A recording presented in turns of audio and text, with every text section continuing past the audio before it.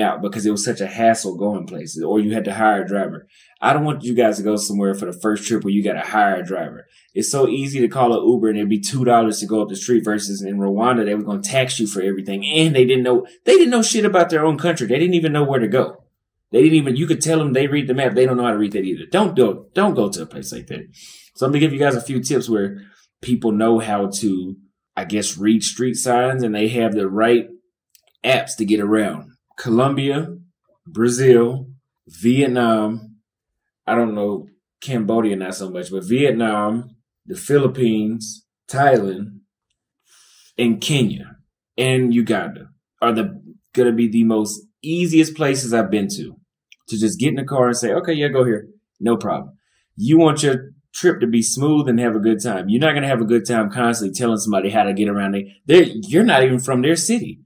You're not even from their country. And they're asking you, how do I